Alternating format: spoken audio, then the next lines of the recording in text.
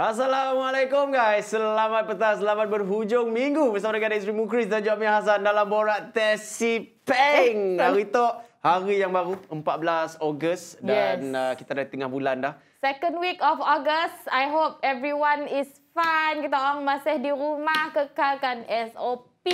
Kami orang Mek 2 Ezri pun live pun masih bermas, okay? And yalah, di samping kita tu dalam pandemik, diharapkan semuanya bertahan. Dia apa? Diharapkan? Diharapkan. Semuanya bertahan. We will get to the end of the tunnel one day. Exactly. Alright. Okay tak? Apa? Kau okay? Okay aku. Macam biasa 45 bulan, 45 minit. Kami dah miarkan dengan kita orang macam-macam benda nak dikongsikan hujung minggu tu. Current issues ada, what's viral dah. So kita nak mulakan dengan current issues lah. Yes, current issue. Okay, kita dah ada macam-macam variant. Okay, kita nak kekal hal COVID itu. Jadi kita ada variant alpha, beta, gamma, apa lagi? Delta aku dah sebut tak? Belum. Delta, now kita ada variant lambda. Tu yang paling latest lah, lambda tu. Yes, paling latest ataupun variant lambda, namanya lain is C37. Alhamdulillah, our state belum lagi merekodkan, our negeri belum lagi merekodkan any cases untuk variant lambda tu seperti yang dipadah oleh our Profesor Dr. David Pereira, iaitu pengarah Institut Kesihatan dan Perubatan Community ataupun Institute of Health and Community Medicine di UNIMAS. Okay? Jadi IHCM tu yang sebenarnya menjalinkan kerjasama dengan SDMC ataupun our Sarawak Disaster Management Committee. Daknya apa daknya pola is daknya check variantnya sikit-sikit in case ada mutation yang berlaku, in case ada new variant masuk dari luar. Jadi kerja datuk banyak ya Zui. Kerja datuk banyak, kerja datuk susah sebab banyak beribu-ribu suap yang masuk, daknya perlu check sikit-sikit. So kita sih perlu berasa bimbang, tetapi walaupun sih perlu berasa bimbang sebab kes lambda tak belum masuk Sarawak, jangan lari lagi lah. Yes, kedak kes Delta lah, kita pun saya expect Delta dari India originally boleh masuk ke Malaysia. Si tahu sini, si tahu cemnya datang, mungkinnya mutate within the community di Malaysia, di Sarawak tu kita si tahu. Jadi pokok pangkalnya is kita mesti kekalkan SOP. Okay, 2 days ago pun kita dah merekodkan kes yang sangat banyak lah, bagi aku sangat banyak lah, 1,000. Total. Untuk Sarawak lah, untuk Sarawak 1,200, Maret 700. Okay, jadi untuk rekod lambda tu paling awal didokumenkan di negara Peru pada Disember 2020 dan setakat tu Disember kita ada 7 bulan dah direkodkan sebanyak lebih 30 buah negara di seluruh dunia. Cepat secepatnya mereka. Jadi kekalkan SOP. We will win one day, okay? Hang in there. Alright. So, nama lain tak C37, no? C37, yes. CJ7 bukan? Bukan. Dia cute. Nah. Alright, next. What's viral? Okay. Ada sikit posting lah. Kami tangga dekat Facebook. Pasal this one girl, I think. Yang kongsikan sikit cerita lah. Macam ni perception orang dengan rider-rider, abang-abang rider, kakak-kakak rider kat luar nun. Yes. Jadi, Esther Erin, yang ada pola lah pasal appreciation post lah usually untuk bapaknya punya ceritakan balik macam ni. Bapaknya yang rider. Bapaknya as a rider macam ni tanggapan orang nak. Tu ada BT set dah. Okey, ceritanya macam tu lah. True story dia kisah bapaknya. Bapaknya as rider paling teruk lah bapaknya pernah kena simbah pakai air sup yang diorder orang. Ya pun sebab order bapak lambat sampai ke rumah orang dia. Tapi sebab orang ya pun order dari restoran yang dah ditahu lambat. Lambat sebab banyak order-order lain. And then now kan kita mungkin di sebelah Semenanjung Malaysia adanya tutup pukul 8. And kita perlu memahami juga lah rider sih salah pun. Adanya perlu juga nunggu. Kitchen pun kita sih tahu banyak kasih order adanya. So adanya perlu bola sikit-sikit. Jadi bila kita order, kita perlu rasa bertimbang rasa lah. Rider siapa pula apa yang just tunggu je. Siapa pula apa yang hantar makanan. Kedai cepat-cepat lah makanan sampai. Tahu jangan. Sip. Alright, that's it. So apa-apa pun thank you lah rider-rider yang pernah hantar makanan dengan kami. Dan semoga tahun dimurahkan rezeki lah. Okay? Lepas tu Bedok Mia akan kembali lagi. Borak Teh C Peng.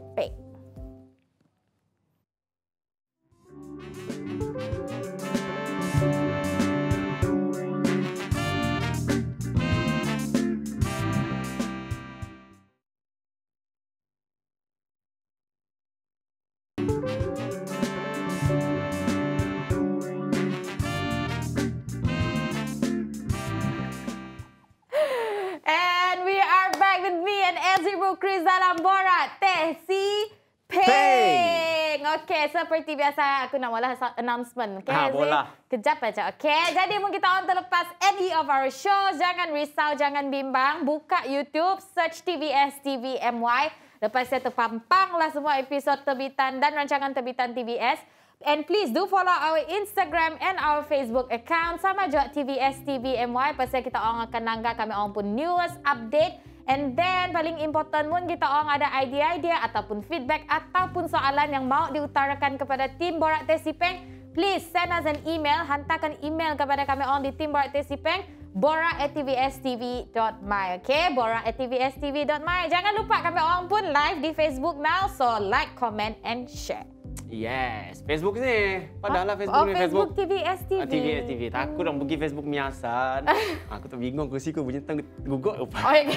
Okeylah, di Cino. Kita ada banyak benda nak kongsikan pasal di Cino itu, dan first kita nak kongsikan pasal Fakirah Khairuddin. Yes, Fakirah Khairuddin tu nya adalah salah seorang graduate daripada Maktab Rendah Sains Mara.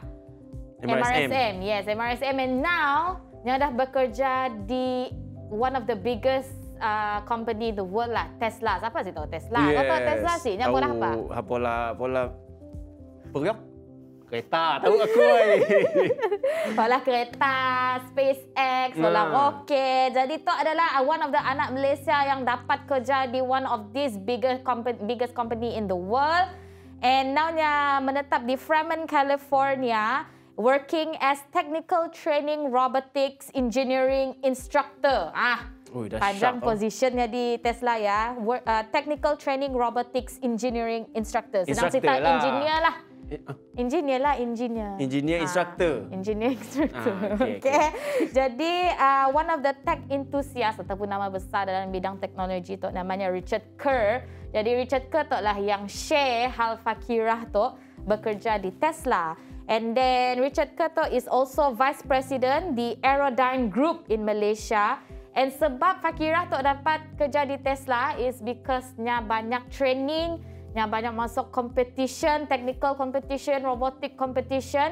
So ya mungkin yang dalam resumenya ditangga oleh sidak Tesla, and Tesla sangat menghargai dan they think this Fakirah girl is an asset to them. Yes, itu bukan kabel lah, bukan? Oh, bukan. This is cable free, okay? Itu nang pure skills. Rezeki lah kata orang nak.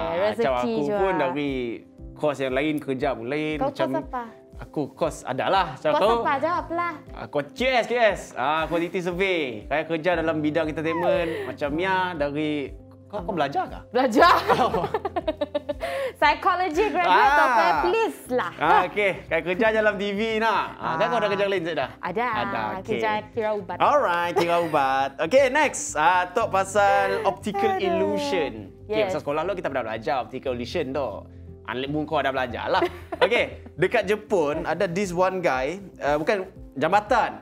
Okey, sebuah satu jabatan tu Eshima Ohashi namanya. Apa? Eshima Nama Ohashi. jabatannya. Okay. Dia merupakan jabatan angkat, you know. Bila ada kapal lalu nak. Dia ada buka. Bukan angkat, dia jabatan buka. Angkat. Okey. Okey, and then nya dikatakan nya nampak curam macam pergi ke langit. Macam lah explanation tok Ustaz Pamulam Datuk. Macam ada VT. Ada VT, kita tangga VT ya. This bridge in Japan is not what you think it is. When viewed from far away, it looks impossibly steep, almost like it's a giant cliff, and there's no way cars could really be driving across it. Once it's viewed up close, you'll see that although it's steep, it's not some giant cliff. Send this to a friend to freak him out. It's optical illusion. Nya mun dari jauh, nya kedak macam sedap penyambung lah. Kira macam lah. Nya kedak roller coaster naik atas. Saya menjunam debah tapi mun kita orang nangka tok di tepi ya is minta orang nangka dia jauh. Nya tinggi aja sebenarnya. Optical illusion lah kata the angle lah.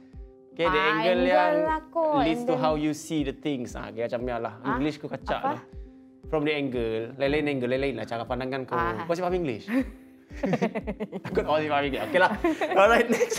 Ada once COVID settle kita orang pergi dah siap jambatan Eshima Ohashi. Nangga macam ni illusionnya. Okay. So next one. Okay, Olimpik dah habis. Paralimpik belum? Paralimpik belum. Olimpik dah settle. Next is Paralimpik. Tapi kita orang tahu sih, sebenarnya Sabah, negeri di Malaysia, Sabah, nya pernah mewakili negeri dan pun sebuah negara ke Olimpik 1956. My dad was born in 1956. Sabah masa ya daknya digelar North Borneo. Belum dalam Malaysia lah, belum sama dengan Malaysia, belum together dengan Malaysia. So time-nya digelar North Borneo, nya menghantar 2 orang atlet.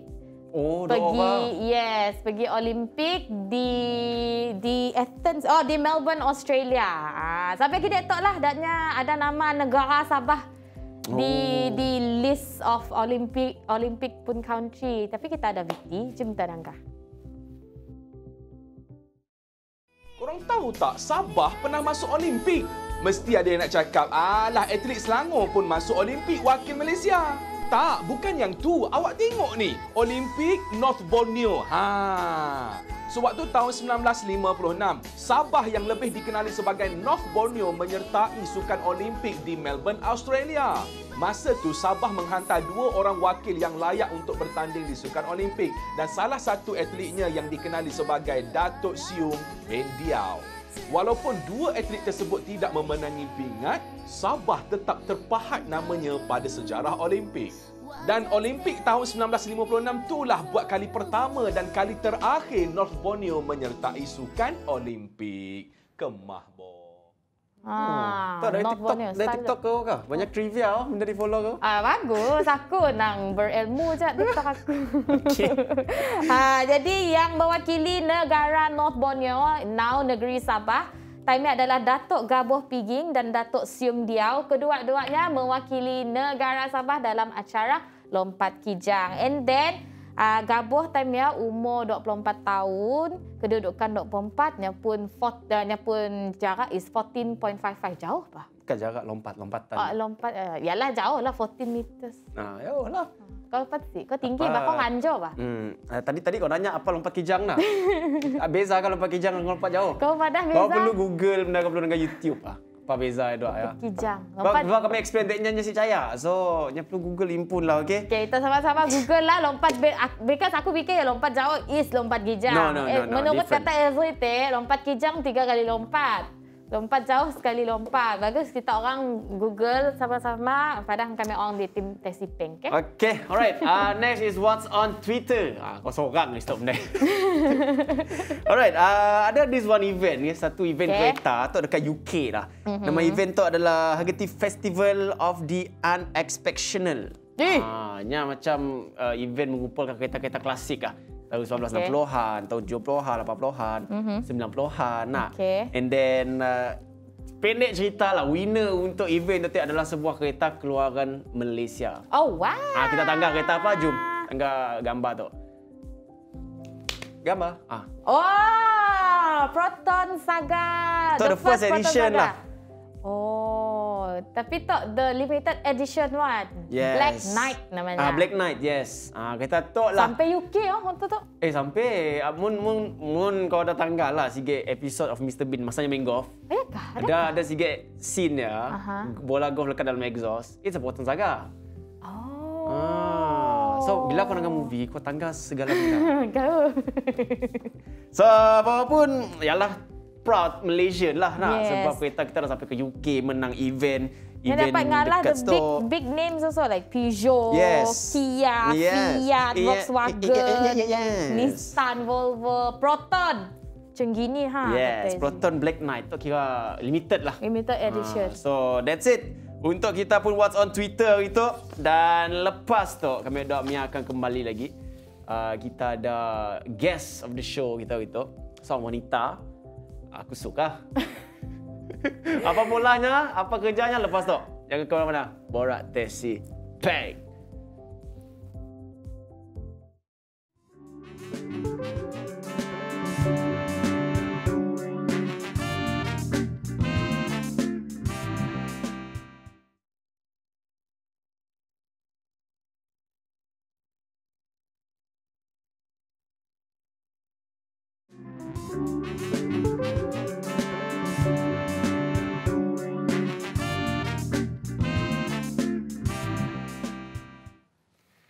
Alright guys, we are back dalam Borak Teh C Peng. Untuk kita dah masuk ke segmen ketiga. Kita ada guest of the show. Kita retuk macam biasa. And then for hari tu agak special lah. Sebab kita ada seorang wanita. And then yang pembakat is melukis mural. Kebanyakan muralnya ada di sekitar Kuching tu lah. Okay? Jadi di sebelah kami tu kita ada Miss Daphne. Hi, how are you? Hi, good, thank you. So panggil Miss Daphne, is it? Yep. Sis lah, Sis Daphne, okay? Sis, yeah, sure, bro. Alright, first of all, you introduce yourself, Daphne. Alright, hi, so I'm Daphne Siaw, more known as Artsy Daffy. What we do is we are known for painting murals and portraits, canvases, traditional art, as well as commission digital artwork. Oh, yeah. So anything berkaitan dengan art semua you buat? You buat in a group or individu? Mostly individual, but now I have assistants and people I'm training to do more art. Okay, Yeah. so bila you start with all these things? Okay, our first mural was 2012, but I went full time into Artsy Daffy in 2015, so that's about 6 to 7 years now. Oh, yeah. Okay, so you started as a mural first, mural drawer lah, drawing drawer lah. Well, I'm educated in marketing, so I actually did office work, but slowly through more and more demand for artwork, then slowly I went into art. Okay. So, once you get the demand for your artworks, macam mana orang tahu you have the talent to draw? Internet. So, Instagram, Facebook, blog, that's where people see that we can draw things. Okay, pasal mural lah. Usually kita tengok mural kan lukis besar-besar dekat dinding lah, bangunan, right? Yeah. So, how did you compensate from drawing dekat kertas ke kecil? How you try draw dekat something bigger? Macam do you have any sketch first ke macam ni ke? Yeah, definitely. So we sketch first and then we Photoshop on the wall that we want to draw. So people know how it would look like on the wall. Then after that we use mathematics, like we use scale, grid and all that. Then that's how we make it very big. So these are one of your drawings lah, right? Yeah. That's dekat in KL. Dekat mana? Dekat KL? KL, yeah. Oh, dekat KL pun you ada buat? Yes, ada peninggalan lah kata orang. Yeah. In 2018-19, we're in KL almost every other month lah. Okay. Wow. So, your first building that you draw, you lukis? First building outside or inside? Inside Sarawak ada kah? Yeah. My friend's room actually. Oh, yeah. Okay, your friend's room. Yeah. So, how's your kawan punya review pasal that thing? Mesti cantik and everything, right? Must be okay lah. That's why you can introduce more, right? I think. So you started in KL lah first, is it? Oh no, in Kuching. Oh, you started in Kuching Yeah, we first, started and then in you Kuching. pergi KL. Yeah. KL is when people start to know about Artsy Daffy more, then inquiries start to come in from KL as well. Okay, faham. So what is your drawing types? Macam as a mural kan banyak ada macam geometric, floral. So your type? I think we have many kind of styles. We are not specifically one style. So whatever the client or the business need, then we try to design and paint whatever they need. So it can be anything. So what are the struggles you buat during this mural thing lah? What are the struggles? Weather, is it? Weather, exterior, yes, it can be weather, but most of the struggle actually come from when we are trying new material. Like maybe the first time we paint wood, metal, plastic, there's this type of problems we face lah. Most of the things come from new things. Okay, so other than drawing murals, apa yang you buat? I mean, do you have any other jobs instead of what mural? For a few years, I just did mural, but for the past few years, we also started digital marketing. Oh, digital marketing. Yes, that will be another company. Okay. Yeah. So basically, you draw in indoor type lah. I mean, indoor outdoor, is it? Indoor outdoor both. Yeah, both indoor outdoor, okay. Residential, commercial. Oh God. So susah kah lukis mural yang besar-besar kan? Susah on your body lah. Quite tiring. You do this for 8 to 12 hours. Your neck, your back will be very painful. So is there any time period that your client demand kah? Thank goodness no lah. Malaysians are very nice. So it depends on your timing ni pun lah. Yeah, they depend on our timing. Okay. And they also can tell it's very physically taxing. So now we arrange how many hours we can do it for. And clients are mostly okay. Right, faham. So your recent job is recent draw ada kah? Recent is office Yes, a very big wall, paddy field. Yeah. Oh, yeah. That's okay. just last week. We just finished it. You just finished lah? Yeah, just finished. Oh, okay, dahsyat. So upcoming drawing? Upcoming. We are finishing a New York City mural right now, and then a few more, but wait till confirm, then we can see on social media.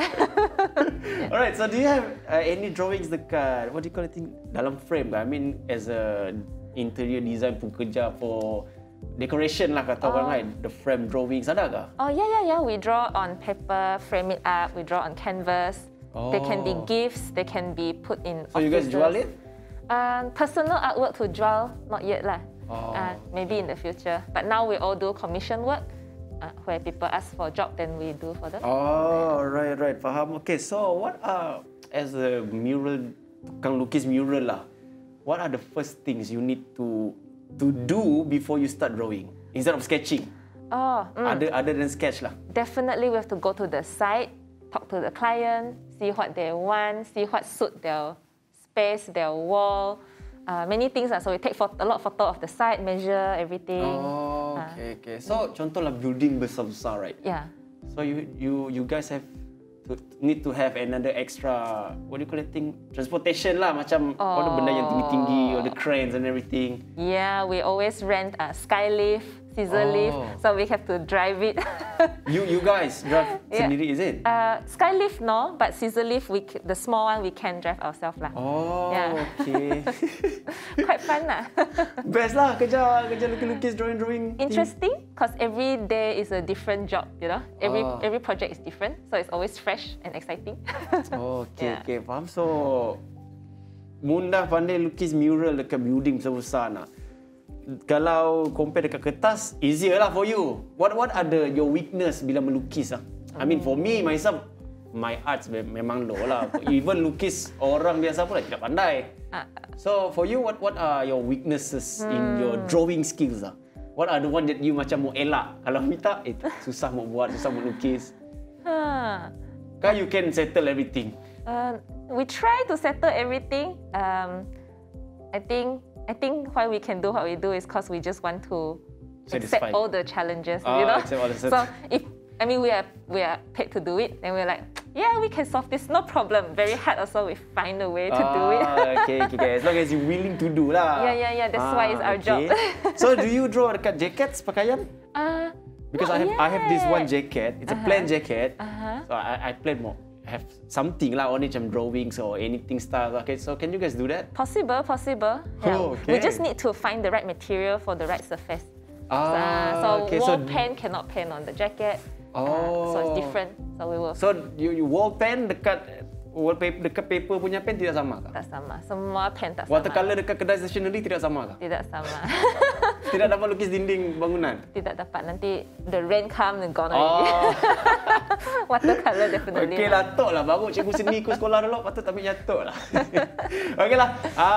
Thank you for your info and everything. Lepas tu, Mia Hassan will take over. Cool. Dan kita akan kembali lagi lepas tu. Borak Teh C Peng.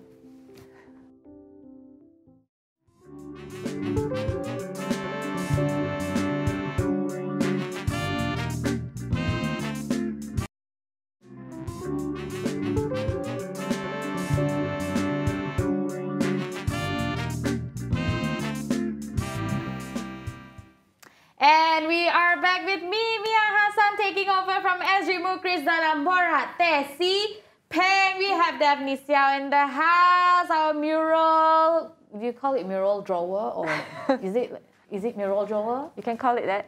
Mural drawer. Okay. So the first time that I saw you, it was at a vet. Oh, I noticed you at the vet. Okay, she was spectacular. She just have this reference on your tab, and then straight away transfer it to the wall. And I was like, wow, she's very something. You know, I cannot do that. I'm not an artsy person, to be honest. I'm not that artsy.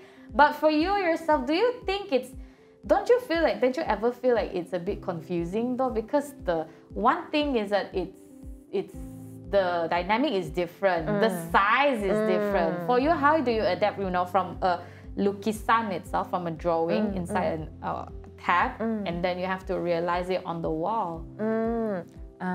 I think it's quite similar after you've done a lot. So you kind of know, especially if you draw the small piece yourself first, then when you go on the wall, you're kind of quite familiar already. So it's not that big of a difference. Okay.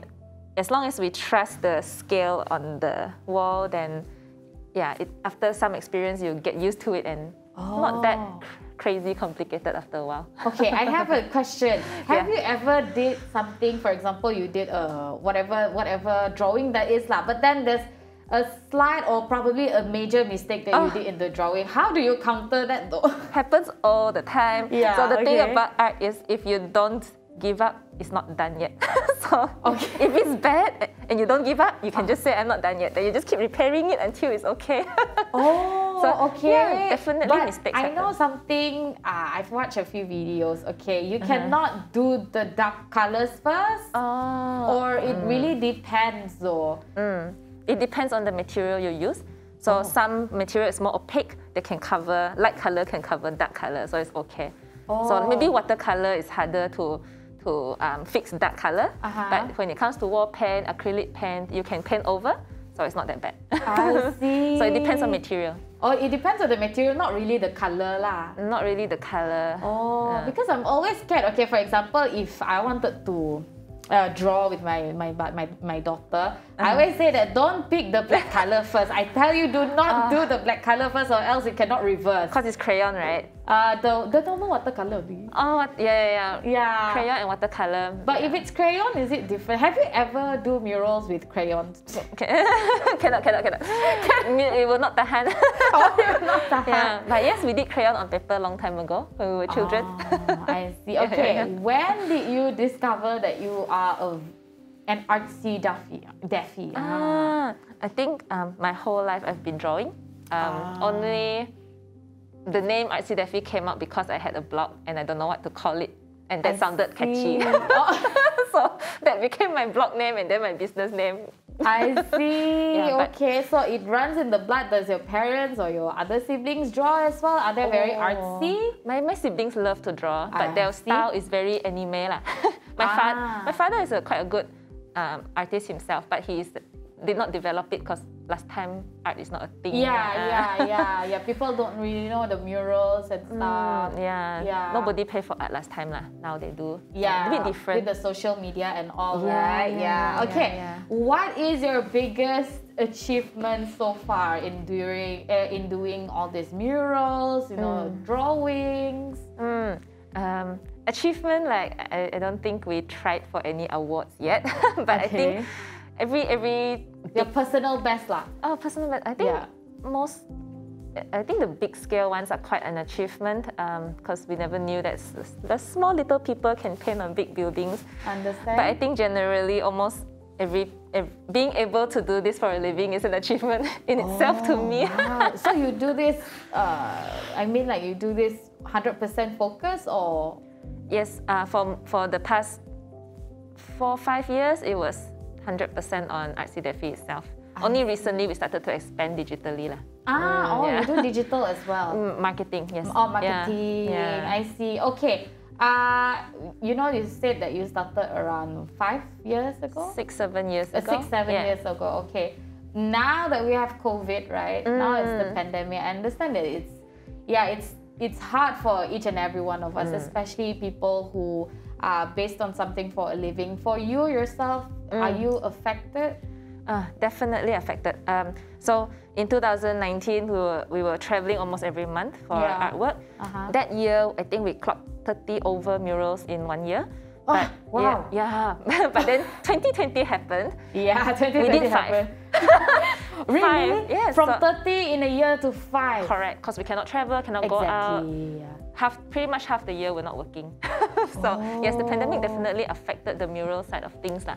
But how do you resort it besides doing digital? How do you resort? Have you gone to the social media just to promote stuff, and probably you can secure or land some jobs after when this whole COVID ends, or how? Definitely did. So during the pandemic, we did a lot of SEO, Google, and a lot of ads, a lot of online ads. So we did manage to still continuously get inquiries. It's just that we can't do it at that time. Probably you can't do as much as it was pre-COVID, right? Definitely I affected. understand. Okay, you have been doing this for almost 10 years. What do you wish to do? You know, like give it a time span of, say, another 5 years forward. How do you see yourself as a mural drawer?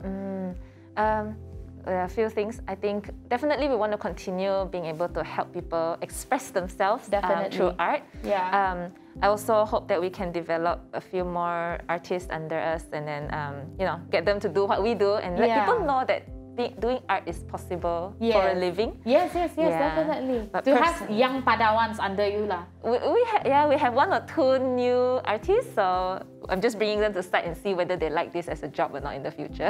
So that's quite interesting. Yeah, for me, I really don't know how to draw. I don't even know how to draw. I don't even know how to color properly. Your thing is speaking, different. I can't speak. Different people have different skills. Probably my skill is talking. Yeah, exactly. I can't talk like you. Okay, so I wanted to ask you something already. I forgot. Okay. Do you do murals like outside of Kuching? Probably, is there anything other than probably you'd go to Kuala Lumpur, or you have projects? We have all over Malaysia, so we did. Oh, wow. KK, a lot of Sarawak, KL. We also did Singapore a few times. Wow. So that's quite cool. What did you do in Singapore? We did an office of quite an influencer, and then a few residential projects. Quite interesting. So that one you go with a team lah. I went myself and I brought an assistant. I see. Okay, I have one question I remember now. Because I do have a friend who also doing all this mural and stuff. Right. But they're using sprays. Oh, crazy. Is it different? I mean, of course, the material is different, sprays and color, mural colors, right? But the technique though, is it different? Because if mural, you have to, I mean, if you're using watercolors, right, mural colors, painting, you have to use your fingers. But if it's spray, I don't know how you control it with using your whole hand. So the technique is different? Are you familiar with it? Yeah, I think it's quite different. We did spray a little bit at one point, but my finger always get numb from pressing the cap for too long. It's always like this. Always pressing. But lately we did use a machine to spray, which is we just do this. Or like a gun. Like a gun. That one's easy. But the spray pen that they use is quite different. I think theirs it will be oil-based. So it's different material, and it's not what we use normally. So I quite admire them, and I really like, wow, graffiti artists is like, wow. Yeah, graffiti artists. The things they do is different. So probably nice. You are more to the painting. Water, the painting side. Hand with brush. Paint with brush. I think it's probably easier to control, right? Different kind of control. Different kind of control. Okay. So Daphne, as a mural artist, what would you like to say, to the kids out there, to the teenagers out there, to the people out there who wanted to, express themselves through arts, but they are scared of, they're scared, I cannot do this as a living. What can you say to the people out there? I can say, keep doing what you like, and try everything. You might, even though you like art, you might not want to do it. So try that. And then try working, and then try doing one as a hobby, one as a full-time. I mean, especially young people, they have a lot of time to do. So just do what you like, and then share it online as much as you can. And then, you'll find your way. I think that... you'll find your way. Just keep on trying. But do you have any social media accounts that you wanted to share with people out there? You can follow Artsy Daphne, ArtsyDaphy. Artsy Daphne, I followed you already. Oh, thank you. Okay, so thank you so much, Daphne. We wish you all the best. It's COVID. I understand it's difficult for each and every one of us, but trust me, hopefully everything is going to be fine one day. Okay, so kita orang di rumah ya. Terima kasih kerana sudi gig bersama dengan kami Dua Ezri sampai ke penghujung rancangan. Jangan lupa Sarawak United versus Perak FC malam tu pukul 9 malam live di Facebook dan juga YouTube TVS. Okay, Sarawak United versus Perak FC. Jangan lupa kita orang support orang kita. Okay, so Thank you so much. Be kind to one another. Borak Teh C Peng signing out. See you tomorrow. Bye.